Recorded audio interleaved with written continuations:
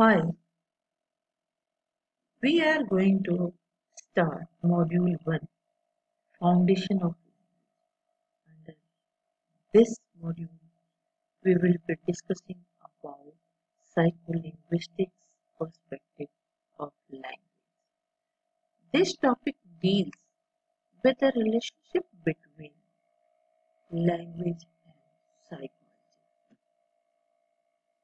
How what happens in our mind when we use language? This is dealt in psycholinguistics. So you can see from this picture the three aspects: brain, psycholinguistics, and cognitive science. How these three are interconnected to each other. So, psycholinguistics is a branch of study which combines the disciplines of psychology and linguistics. It is concerned with the relationship between the human mind and the language as it determines the processes that occur in brain while producing and perceiving both written and spoken discourse. Here are some definitions of psycholinguistics: the study of the mental faculties involved in the perception and acquisition of language.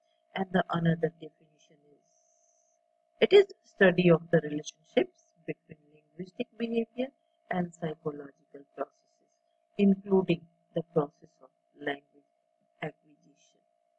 So, psycholinguistic or psychology of language is the study of the psychological and neurobiological factors that enable humans to acquire, use, comprehend, and produce language. As it is very much visible in this picture, we can see the two parts of the brain, the front part and the back part.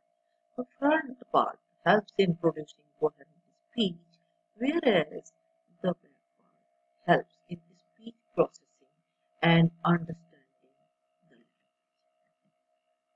So, psycholinguistics is a field of research that combines linguistics and psychology to study language comprehension and production. You can see from this picture with four different colors, it is depicted. Like if we are reading something or hearing something, whether someone has spoken or like anything. So here in the process of reading and listening, the reception process of the brain starts. So the brain starts to receive some messages. It tries to encode those messages.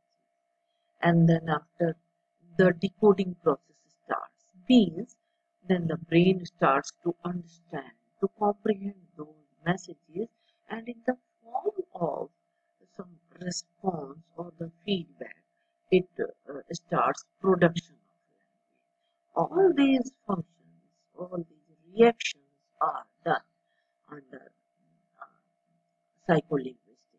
So it is a field that spans several disciplines.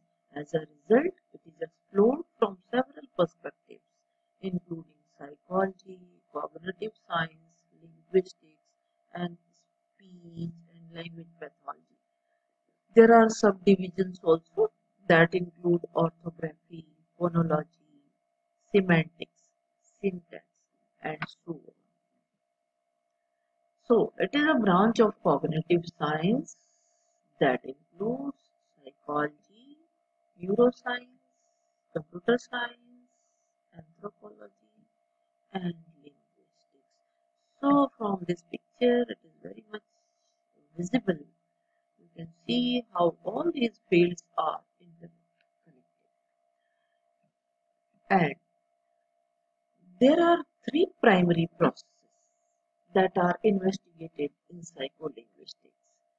The first one is language comprehension, then language production, and then language acquisition. So let us discuss about language comprehension. Language comprehension means understanding what other people say and write. Definitely, it is more complicated than it might at first appear. Comprehending language involves a variety of capacities, skills, processes, knowledge, and disposition that are used to derive meaning from spoken, written, and sign language. So, then, then the second stage is language production. So, language production is the production of spoken or written, whether it is oral or written. So it describes all of the stages between having a concept into linguistic form. Then comes language acquisition. Language acquisition is just one strand of psycholinguistics, which is all about how people learn to speak and the mental processes involved. So under this process, as language acquisition starts, right from, you can see, when an infant gains uh, bit sense and when he starts to understand what the people are saying or what is being said in front of him. So I- the child's brain starts to understand, to, you can say, to grasp, or to encode those messages being said in front of that child. And after encoding, the brain starts decoding those messages. It starts to comprehend, and in the form of a response at